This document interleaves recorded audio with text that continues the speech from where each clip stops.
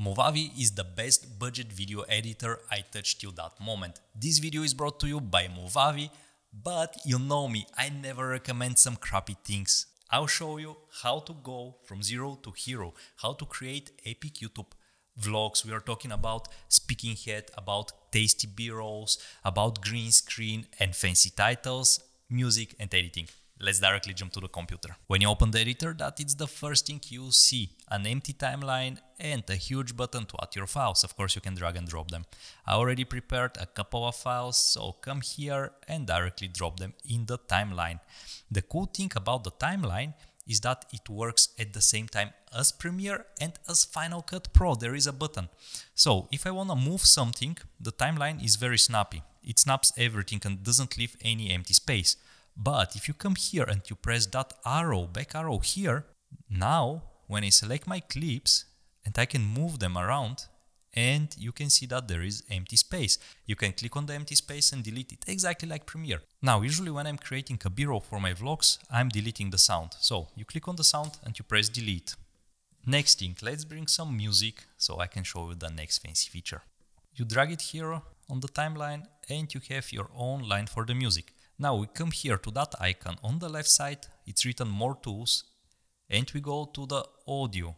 It already opened the audio directory because we have the audio selected. We come to beat detection and we click detect audio beat. If you don't hear where the beat hits, the video editor will show you. Here on top of the timeline, you can hear the markings. Let's listen to it.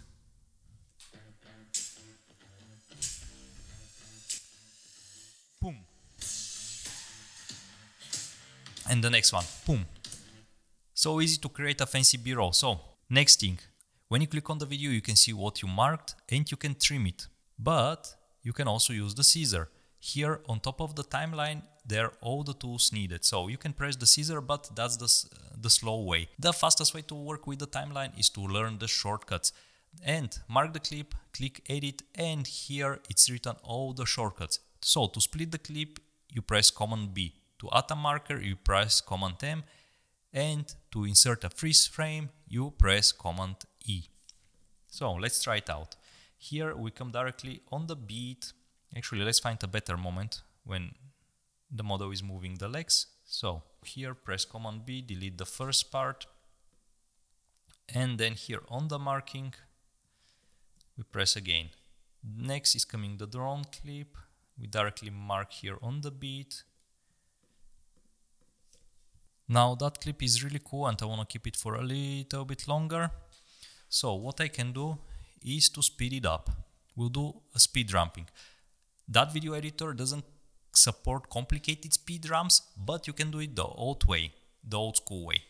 You split speed ramp part of the video and then you glue with the next one. So let's mark the part where we want to finish the speed ramp.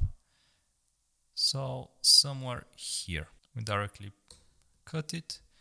Mark that clip. At the moment you click 2 times on the clip, you go to the clip properties, and here you have fade in, fade out. You can reverse the clip, so we can make the clip play the other way. And here on top is the speed. So I wanted something close to 600–700%. And then we can cut here on the beat, exactly here. Let's also trim the music. Now, when you film underwater, I highly recommend you to film slow motion. I don't know in which frame rate did I film that clip, so I don't know how much I can slow it down. So, right click and file information. So, bitrate, here it is, 120 frames per second. That means that we can slow down that clip 4 times. So we press OK.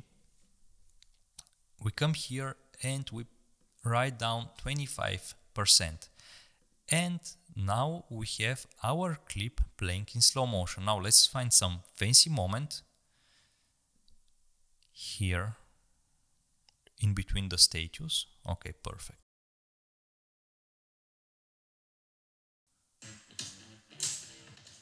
Slow motion is 10 times better.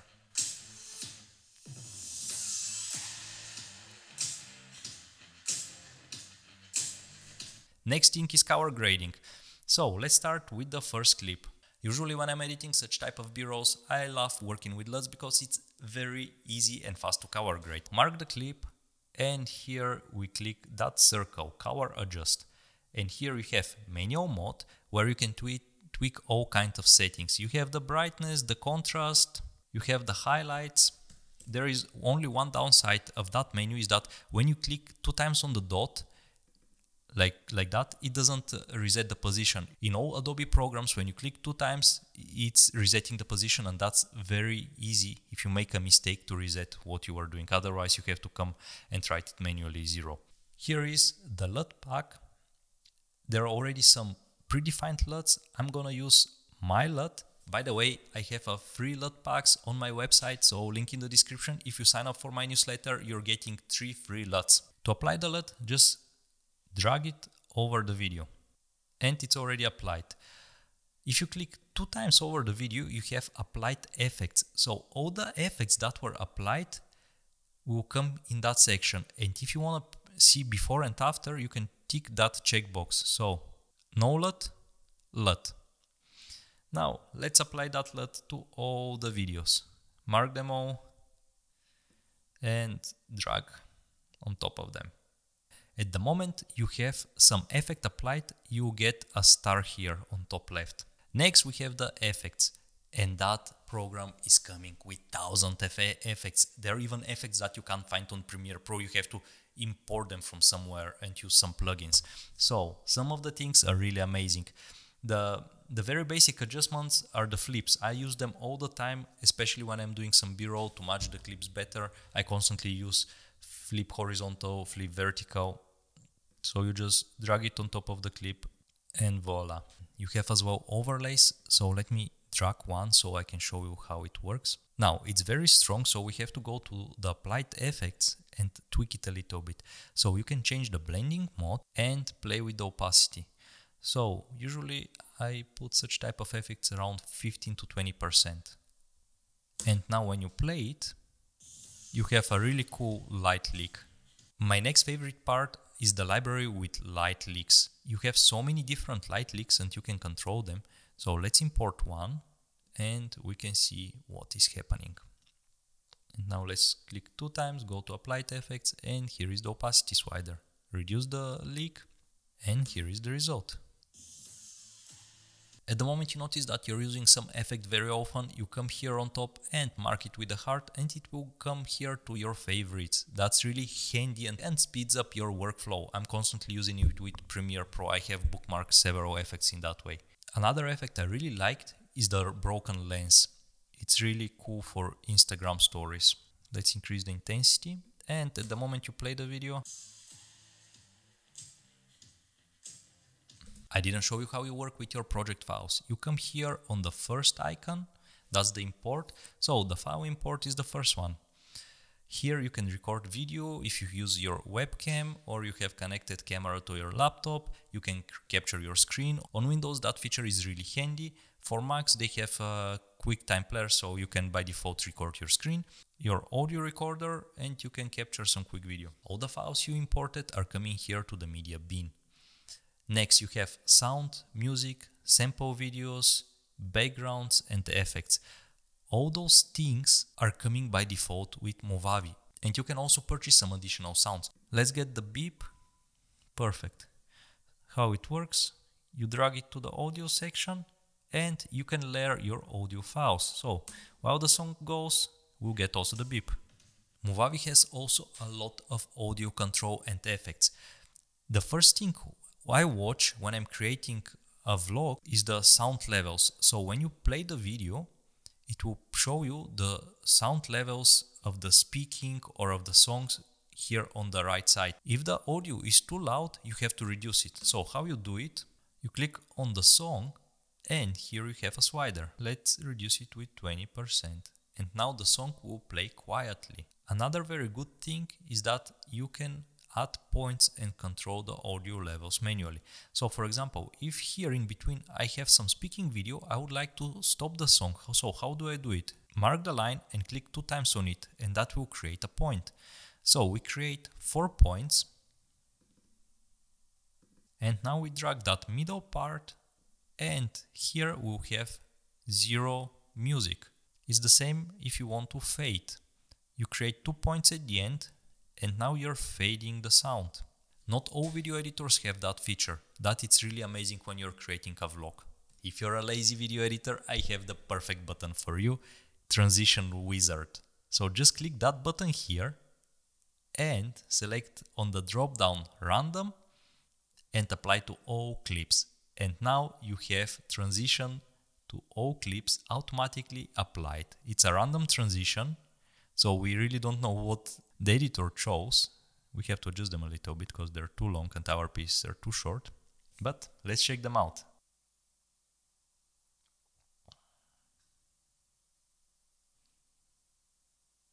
Not bad. For a family video, those transitions are really cool. And of course, if you don't like the result, you can apply one more time everything. The transitions have their own tab and there are hundreds of transitions. There's so many transitions. My most used transitions, you'll be surprised, but is the crossfade and the parallax. I really love the parallax effects. Those are really cool transitions as well. And we have the zoom in and the zoom out transitions. I also really love them. Now, when I'm recording my vlogs, I'm recording with external microphone and I'm syncing the audio from the video file. In that way, you get the best quality. So here I have 22-minute clip and 23 minutes of audio. Let's import them directly in the timeline block. Now we select both files, go to additional settings, audio editing, and here we have synchronization. So just click it, synchronize the two clips, wait a second while the program does the magic. That feature is missing on most of the editors. Very few editors have audio synchronization. And for YouTube vlogs, that's vital. It saves so much time. Now we can align the two clips and we can delete the top audio. Very often when I'm recording tutorials, I have to show two screens at the same time, and with Movavi is extremely easy. Grab one of the clips and drag it on top of the other. Now we come here to more tools, video editing, position. Now we can do picture in picture. That's when you're creating some tutorial and you can choose the speaking head to be small or the preview of the thing to be small. Or the other thing I really love to do is split windows. So let's say one window is here and the other one is here, and we have both at the same time. If you mark the video and you double click, you can move it inside so you can adjust the composition. The next very powerful feature of the editor are the titles and the animations. So if you click here, the T, here you can find all kinds of different titles that are looking really, really cool. Especially for some B-rolls, those hipster titles look amazing. Let's find some. Let's write the perfect summer. And here it is how it looks.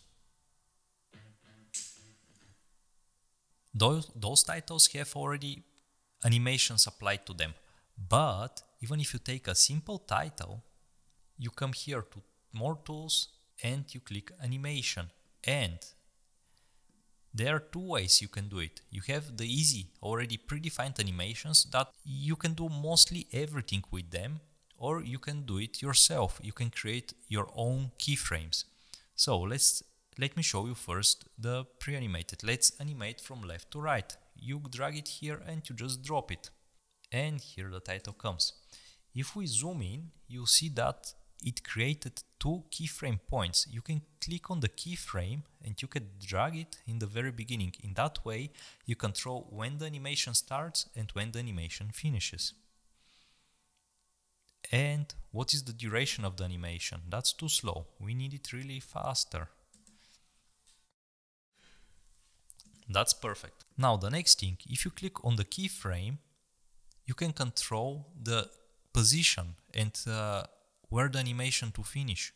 So if I pull it here, the title will come on the right side of the video. And that's how easy it is to work with the animations in Movavi. Click the keyframe and delete it, and that will delete the animation itself. When I'm working with big projects, very often I'm forgetting where are my files. So if you right click, you have show in folder. You click it and you directly jump to the file. Now, let's speak about the green screen. There is not a serious video editor that doesn't support Chroma key functionality. So here is my very famous video, the transition in the phone. and here the phone is green at the end. So we go to more tools, chroma key, we click the pipette and we select the green. So what we have to do is to find some cool shot. Let's get the underwater one. We have to push that video to be the top layer, so we push it on top and we push the underwater video under. And now if we play it, we should transition. Phew, perfect. Oh my god, that was so easy. On Premiere Pro was harder. It took me 10-15 minutes to really clean the shot. Okay, here we have a bit of problem. If you notice, the video editor spewed a little bit of the green here. So right here there is a slight problem, so we have to play with the tolerance. So we double click on the video, apply the effects, chroma key, and we just reduce the tolerance a bit.